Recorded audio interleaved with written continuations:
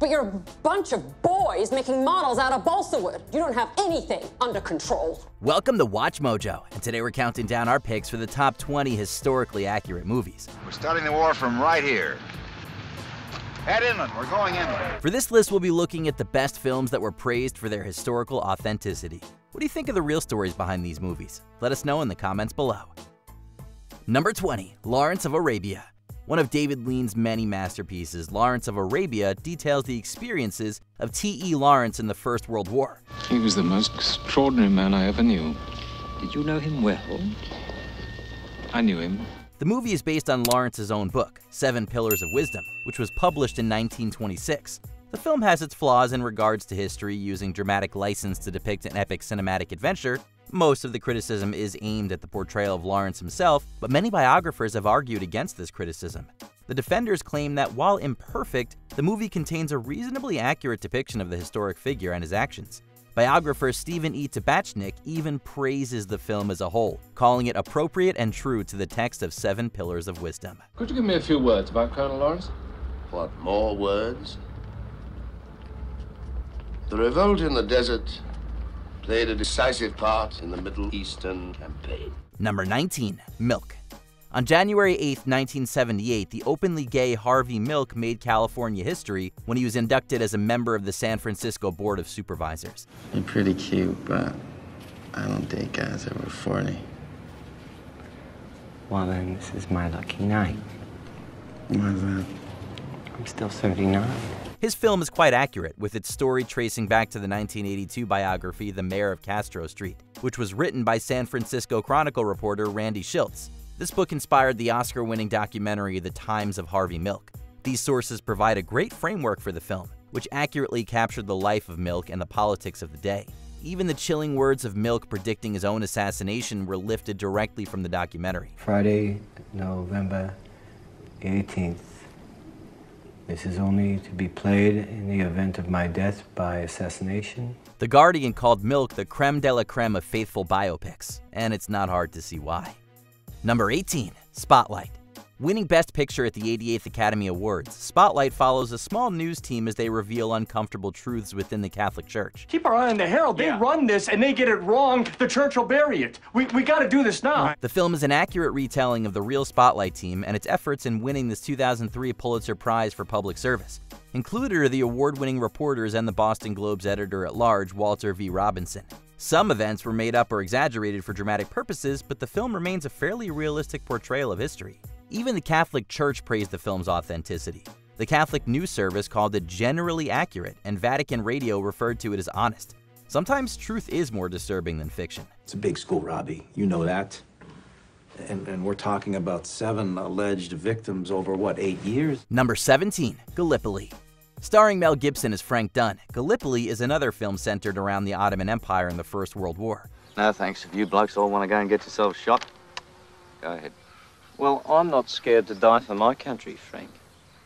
Well, good for you, Snow. You go and sign yourself on. Per its name, this film primarily covers the Gallipoli campaign, which occurred in modern-day Turkey and resulted in Ottoman victory.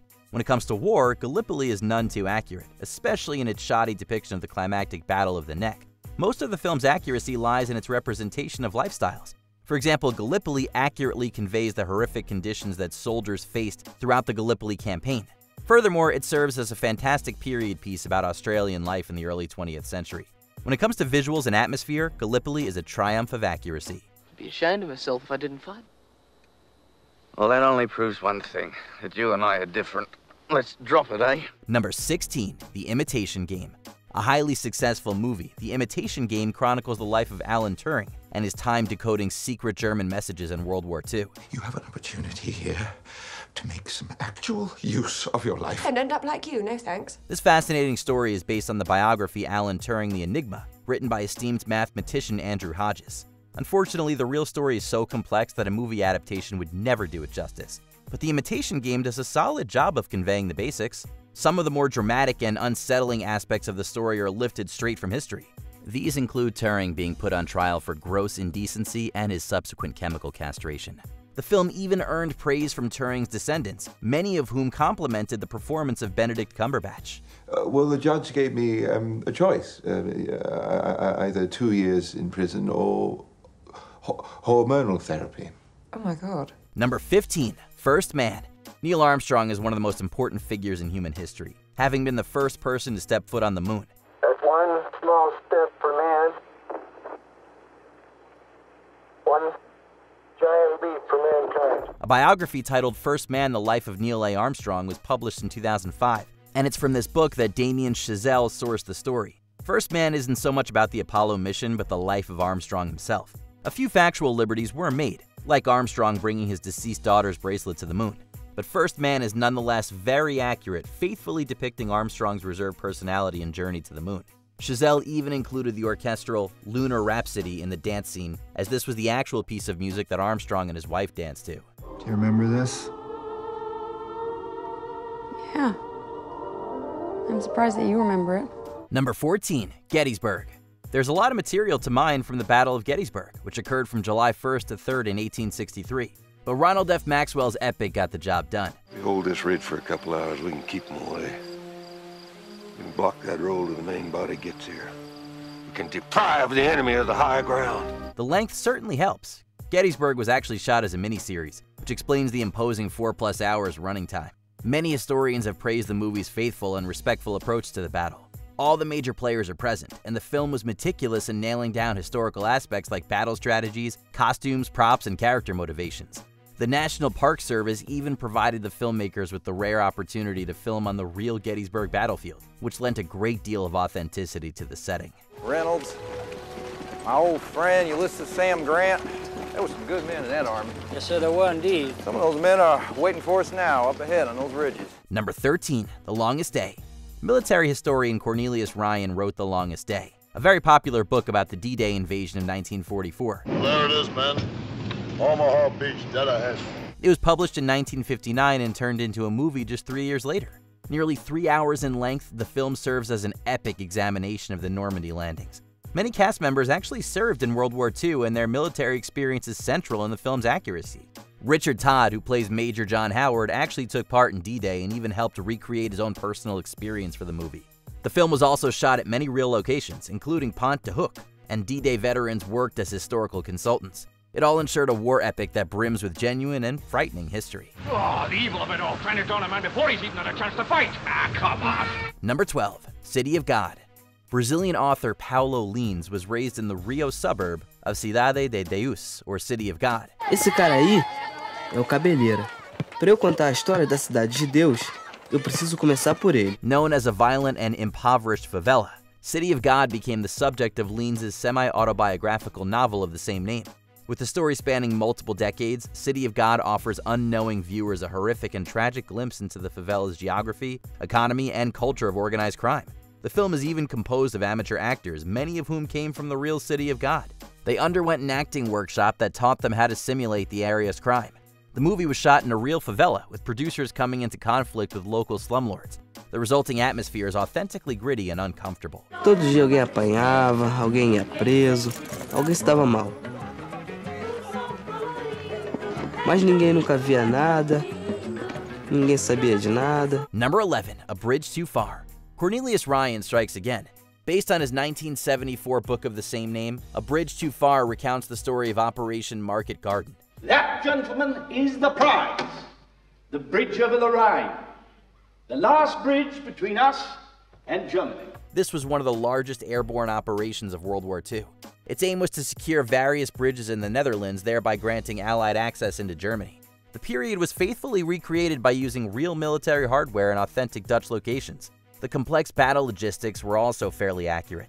This is because Roy Urquhart and Brian Horrocks, respectively played by Sean Connery and Edward Fox in the film, served as military advisors. With a solid foundation in Ryan's book and first-hand accounts of the operation, A Bridge Too Far is a great exercise in historical authenticity. How are you? I'm not sure that I'll know for a while. But I'm sorry about the way it worked out.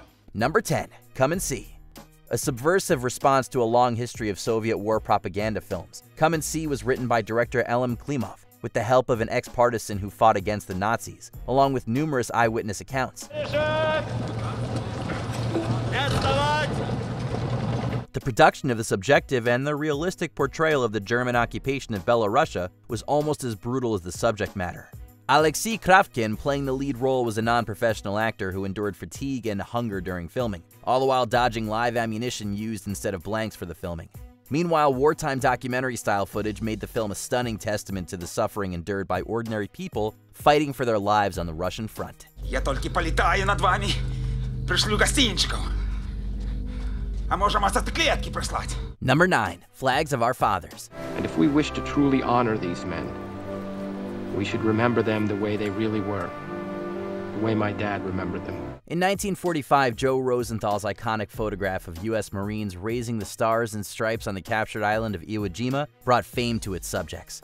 Clint Eastwood's epic war film was based on a best-selling book written by the son of one of the men in the photo, James Bradley, who also provided narration and interviews with veterans for the movie. I'm sorry. Sorry. You were the best father a man could have. Flags of Our Fathers' depiction of the horrors of warfare and the tragedy of what comes after was praised by the U.S. Marine Corps chief historian for its attention to detail and historical verisimilitude, particularly the depiction of the harsh terrain where the Marines fought. Number 8. Lincoln. Historians and critics gave a warm reception to this painstaking recreation of President Lincoln's fight to have the 13th Amendment passed in the closing months of the American Civil War. It's not Wilmington Port. It's not a military campaign. It's the amendment to abolish slavery. Why else would you force me to invite demented radicals into my home? The film was shot in Richmond, Fredericksburg, and Petersburg in Virginia, where historical architecture from the period remains today. Daniel Day-Lewis received widespread accolades for his masterful performance as President Lincoln, paying attention to key character details like the president's unexpectedly high voice and propensity as a master storyteller. They said she murdered her husband. He was 83. He was choking her, and she grabbed a hold of a stick of firewood and fractured his skull, and he died. Tommy Lee Jones was also praised for his performance as Thaddeus Stevens, a 19th century master of insults and sarcastic wit. Slavery is the only insult to natural law, you fatuous nincompoop. Number 7. Das Boot. This claustrophobic depiction of wartime life aboard a German U-boat submarine was based on a novel by Lothar Gunther Buchheim, who served as a naval war correspondent on the U-96 during World War II's Battle of the Atlantic.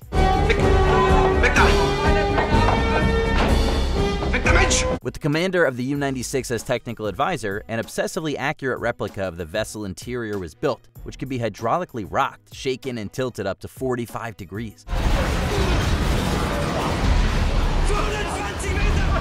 Realism was also enhanced by location shooting at the wartime boat pen at La Rochelle. Das Boot is a stunning depiction of the confinement, tedium, and terror of ordinary men caught in the war beneath the waves. Gute Leute muss man immer.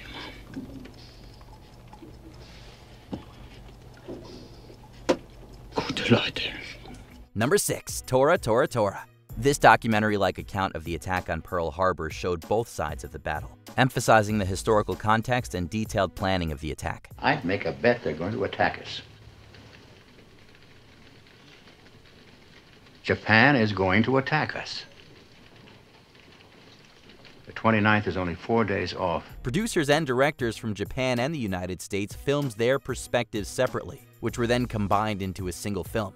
Technical advisors from both sides were spared no expense to make the sets and scenes as true to life as possible. Full-scale replicas of naval vessels were built, and American training planes were made to resemble wartime Japanese planes, which added to the realism of what was being shown on screen. One wheel stuck, sir. Well, jolt it loose. We're going in. Number 5. 12 Years a Slave. Based on the 1853 biography of freed ex-slave Solomon Northup, this film was praised by historians and critics alike for its brutal depiction of the reality of slavery in Louisiana. 500 pounds of cotton, day in, day out. Steve McQueen's distinct directorial style and the unforgettable performances of Chiwetel Ejiofor and others helped to bring the cruelty and barbarity of slavery to horrific life. 12 Years a Slave vividly portrays the social and historical realities of a past where men and women were used and abused as chattel, while emphasizing Solomon Northup's astonishing achievements. I will not fall into despair. I will offer up my talents to Master Ford. I will keep myself hardy till freedom is opportune. Number 4. The Pianist. This film was closely based on an autobiographical book by the pianist and Holocaust survivor Władysław Szpilman. By order of the governor of the Warsaw District, Dr. Fischer, concerning the establishment of the Jewish district in Warsaw. There will be created a Jewish district in which all Jews living in Warsaw or moving to Warsaw will have to reside. However, director Roman Polanski had additional motivation to respect the history on which The Pianist draws, as he himself survived the Holocaust in Krakow. This story of one talented man's struggle to survive in the Warsaw ghetto is heartbreaking and poignant, and a testament to the effort to recreate the setting in every detail. From the oppression of the ghetto streets to specific songs Spielman played, The Pianist is a haunting vision of suffering, made more disturbing by the beauty of the music.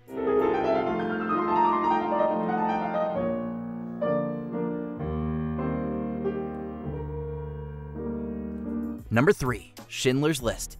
Steven Spielberg's award-winning movie is considered by many to be the greatest film about horrors of the Holocaust ever made. Tomorrow, you'll begin the process of looking for survivors of your families. In most cases, you won't find them.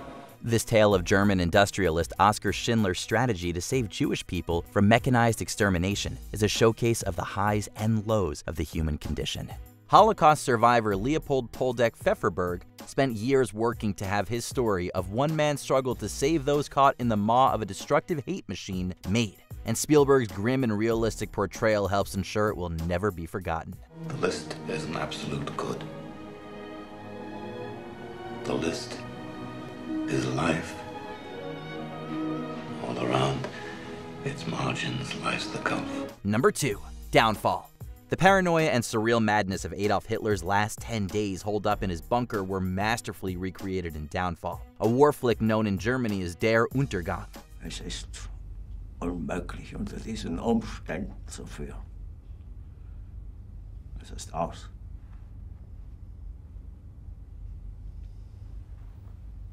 Der Krieg ist verloren. Based on extensive historical research, the film features fearsomely factual depictions of some of modern history's most vile figures. In fact, many of Hitler's lines were derived from actual quotations taken from his writing. Bruno Ganz gave a terrifying performance as Hitler, both at his most monstrous and his most human. This film shows how, at the end of the day, even the most despicable man in history is still just a man. Morgen schon werden mich Millionen verfluchen. Aber das Schicksal wollte es nicht anders. Before we continue, be sure to subscribe to our channel and ring the bell to get notified about our latest videos. You have the option to be notified for occasional videos or all of them. If you're on your phone, make sure you go into your settings and switch on notifications. Number 1. Apollo 13. This tale of a brush with fatal disaster in orbit was based on a book written by science writer Jeffrey Kluger and Apollo 13 mission commander Jim Lovell, as well as first-hand testimony of other astronauts. Gentlemen, it's been a privilege flying with you. Made with the technical support of NASA, the historical docudrama was praised for its exact reproduction of Apollo 13 modules and control rooms. Zero-gravity scenes were even filmed in the same KC-135 plane, also called the Vomit Comet, used to simulate weightlessness during astronaut training. The tense tale of survival in space against the odds gained universal praise from real astronauts and earned the filmmakers 2 Oscar wins out of 9 nominations. This could be the worst disaster NASA's ever experienced. With all due respect, sir, I believe this is going to be our finest hour. Did you enjoy this video? Check out these other clips from WatchMojo, and be sure to subscribe and ring the bell to be notified about our latest videos.